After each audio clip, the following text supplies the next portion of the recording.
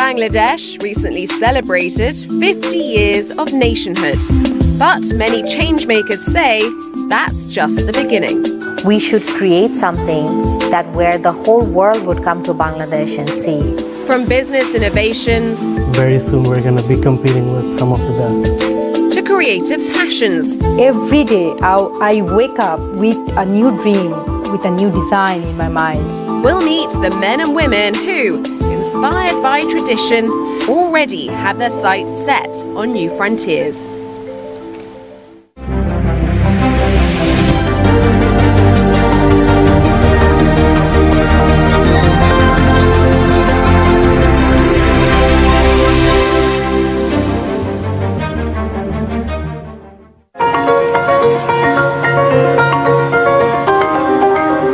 Bangladesh is home to one of the world's fastest growing economies.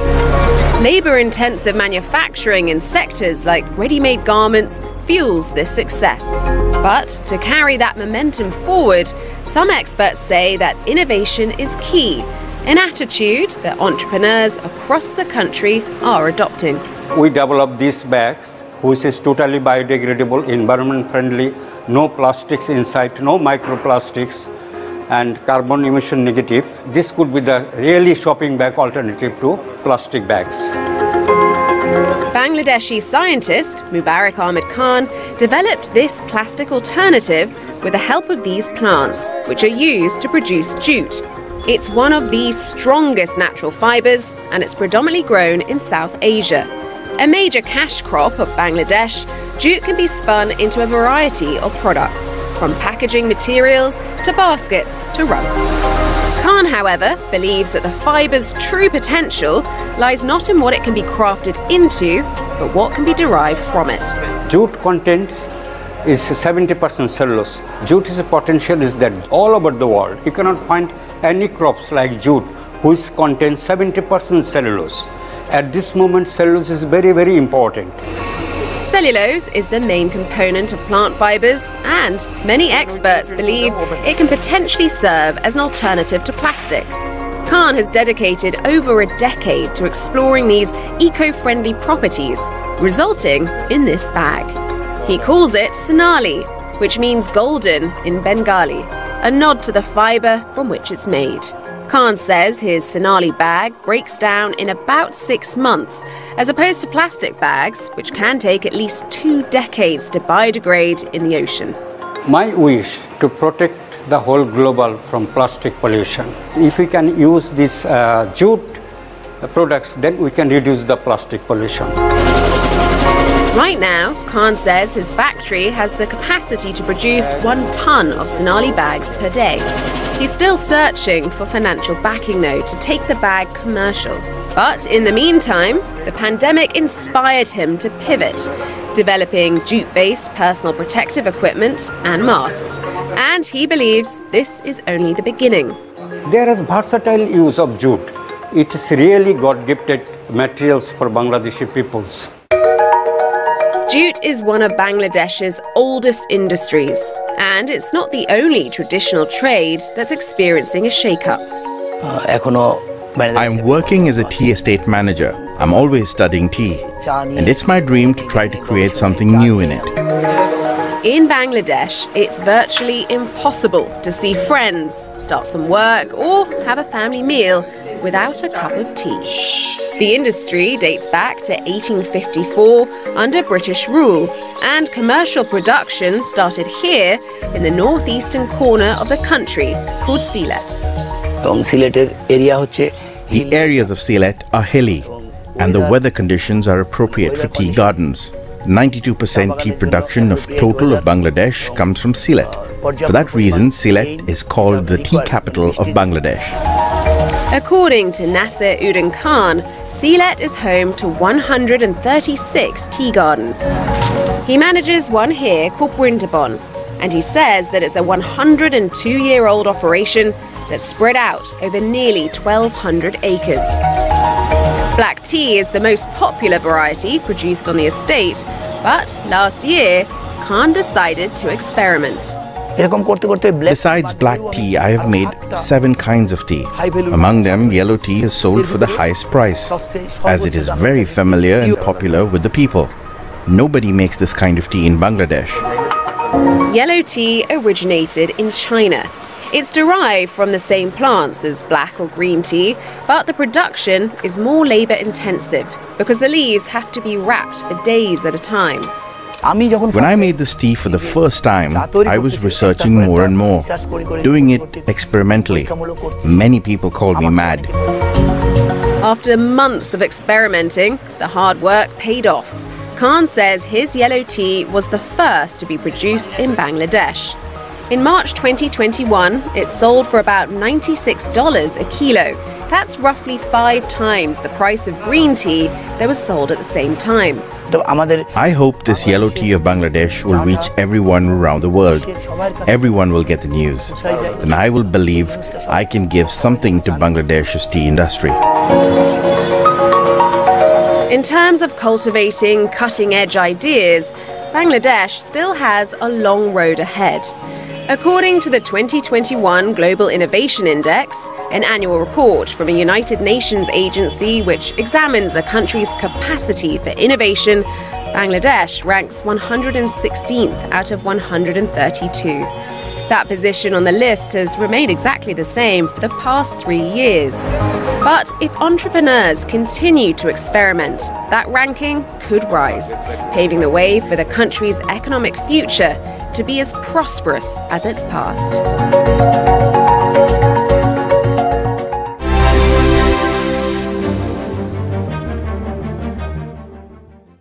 There were those who said it was a dream. And yet independence made the dream come true.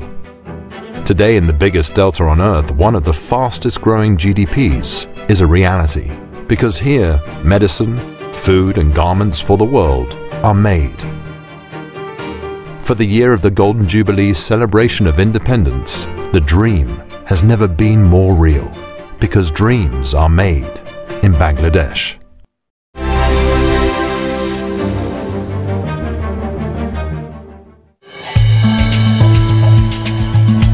Bangladesh's GDP grew nearly 7% annually between 2011 and 2019, according to the Asian Development Bank. The booming economy isn't just financially enriching the nation, it's also ushering in a new era of social change. Our garden is located in the very northern tip of Bangladesh. It's an area where there wasn't a lot of agriculture and no tea at all. It was very barren. And when we first there, everyone said nothing can grow here. Over the past 2 decades, Kazi Anis Ahmed's family converted the landscape into the Kazi and Kazi Tea Estate, the only USDA-certified organic tea garden in Bangladesh. He credits regenerative and organic agriculture for this transformation. Here, composting replaces chemical pesticides and fertilizers, and biogas helps power the estate. With a lot of soil enrichment, we created the conditions where tea could be planted. It has turned into this tremendous journey of regenerative agriculture. And we have ended up actually creating an entire ecosystem.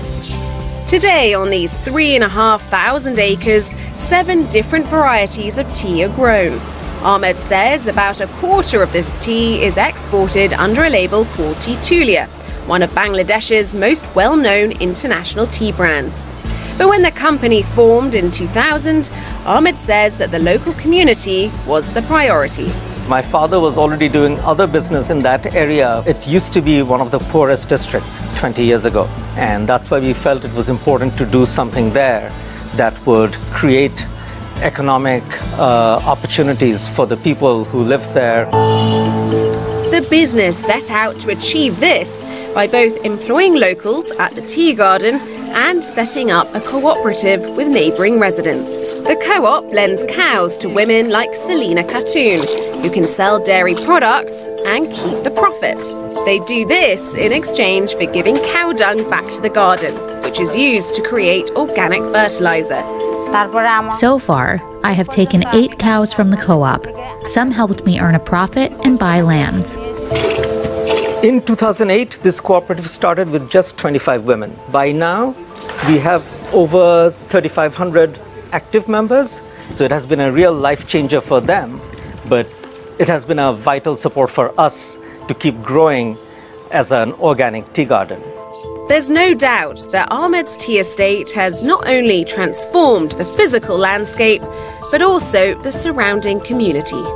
Across the country, entire industries are having similar effects. The ready-made garment sector, for instance, has significantly benefited women. That's according to the World Bank. We have played a huge role in empowering the women of our country, whereby they've been able to come out of their homes in the villages, whether they have education or not. We've taught them skills which have helped them to become independent. Vidiya Amrit Khan is one of the few women running a garment factory in Bangladesh. Her ties to the industry run deep. Her father is often heralded as a ready-made garment pioneer. Having established in 1977, the company responsible for the country's first export factory. My father was a civil servant. He was a freedom fighter. He was always looking to find ways in which the people of our country could be employed and find a livelihood. We had a few nationalized industries. We didn't have much more than that. In the 40 years since Khan's family helped set up the industry, over 4,600 garment factories have sprung up, employing about 4 million people. Most of these workers are women, but as of 2018, less than 1% of female employees in Bangladesh have managerial positions or higher, according to the International Labour Organization. We are still a male-dominated economy. The son usually takes over, or the husband takes over, or the father runs the show. So I broke that mold. Khan has been trying to pay it forward. Although the majority of managers at Desh are men, she says 28% are women, like Jana Rani Day, who leads a team of over 80 people. The ready-made garment industry's growth has helped increase work opportunities for women and reduce poverty. But with that growth, there were growing concerns about health and safety standards, especially after the 2013 collapse of the Rana Plaza factory, which housed several garment factories. The tragedy claimed over 1,100 lives and left more than 2,500 injured, the majority of whom were women. When Rana Plaza took place, that was a tragedy, no doubt. But everybody came together, all the stakeholders, and we made all the corrections that needed to be done. We did the fire, the electrical, and of course the structural improvements. Although the ready-made garment sector is often the path for women to formally enter the workforce, the industry still has a long road ahead in terms of achieving gender equality. But if the country hopes to see continued growth and progress, some experts say help from the private sector will be key.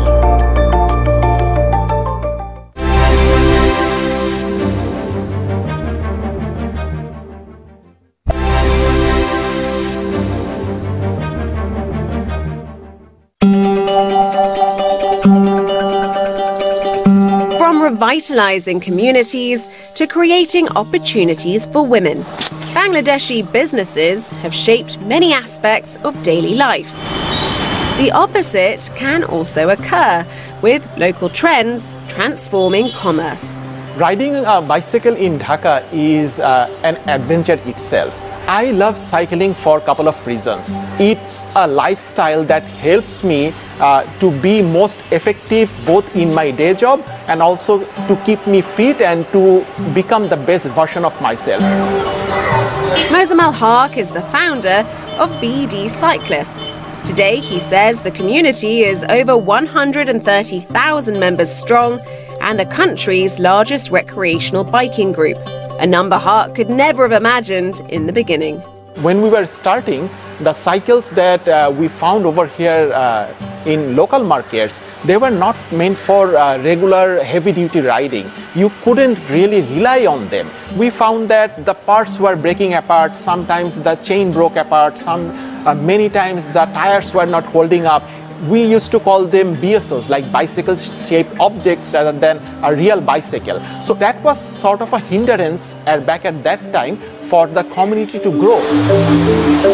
Luckily for the group, a local bike manufacturer was ready to listen to the community's concerns. BD cyclists, they've really changed the bicycle industry in Bangladesh. The founder especially, he helped me a lot to learn about what the bicycle needs are in the local market. And I tried to cater to their needs. Rashika Rahman Maheen was well positioned to provide solutions thanks to his family business. In 1974, his grandfather started what would become the Meghna Group, making bicycle spokes with just 12 employees. Today, it's the largest bike manufacturer in Bangladesh. Maheen says the company produces about 700,000 bikes a year, which are mainly sold under European brand names in Germany, Denmark and the UK. When Maheen joined the company in 2011, these exports inspired an idea.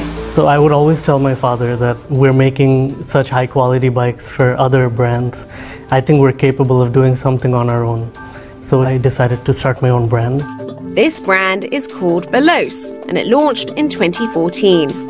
Unlike the majority of Meghna's bikes, it's one of the first Bangladeshi branded bicycles. In the beginning, it was only sold domestically. Everyone around me discouraged me because bicycle was not that popular in Bangladesh. But I wanted to start small and hopefully make it grow. Initially, Maheen says the brand sold about 500 bikes a month. Now the company makes up to 5,000 sales monthly. Veloce is a brand that I am proud of, especially. It started from Bangladesh, and I wish them very good luck in their future journey. BD cyclists didn't just impact the journey for Veloce. The community has also helped cultivate an entire ecosystem based on biking culture. Park says, for instance, that before dedicated bike repair outlets like this existed in Dhaka, riders had to rely on rickshaw shops. But soon, a symbiotic relationship was born. As the community was growing, at the same time, the cycling shops and service centers were growing together, complementing each other and helping this culture, this community to grow.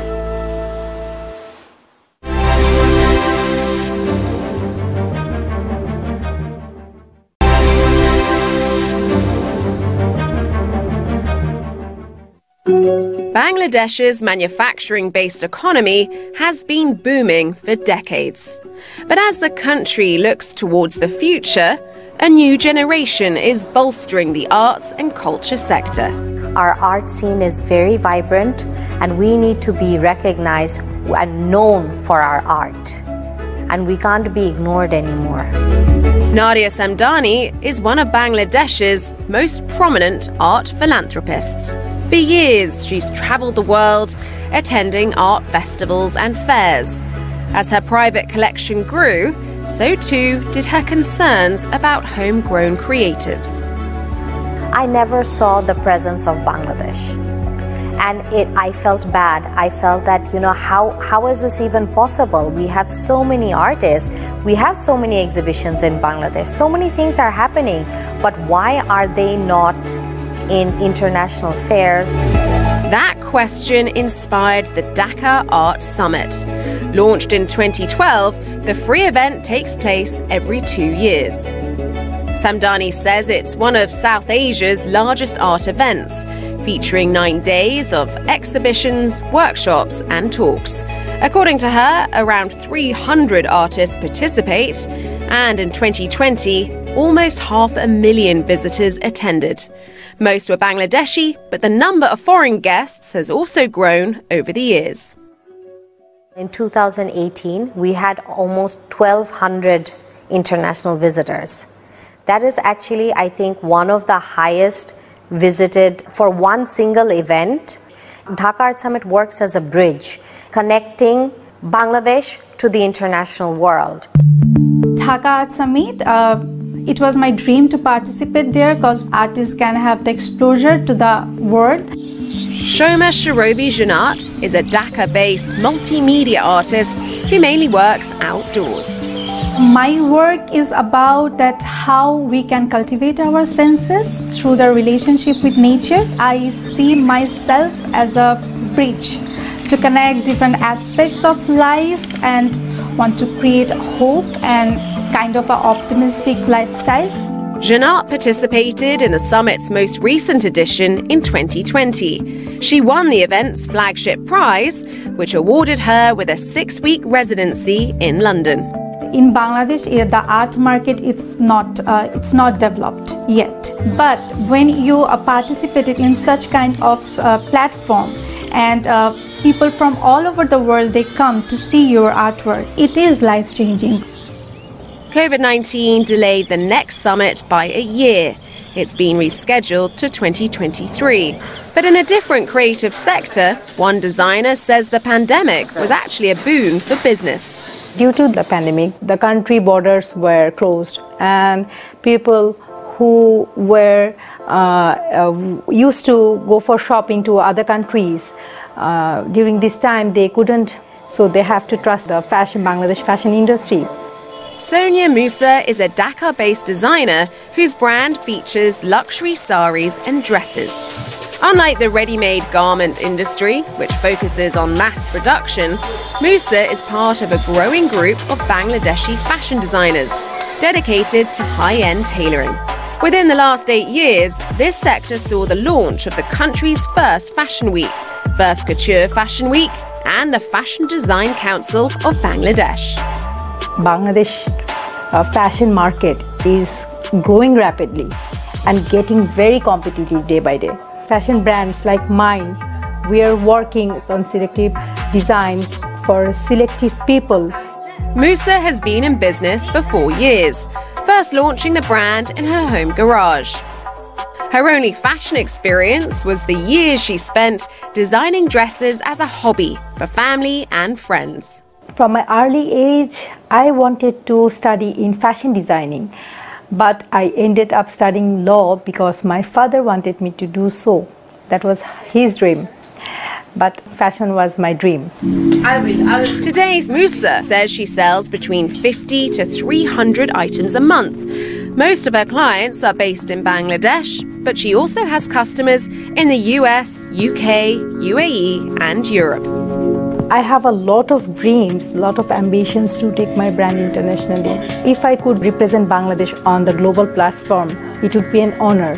I believe one day everybody will know about Bangladeshi fashion. It might take some time before Bangladeshi fashion labels are as well known as the country's ready-made garments. That sector accounts for 84% of exports, according to McKinsey. For the past half-century, this industry helped transform Bangladesh into one of the world's fastest-growing economies. But designers like Musa represent what the next 50 years might look like. Entrepreneurs who are putting their own twist on tradition. Men and women who are building on the country's rich history in order to secure a brighter future.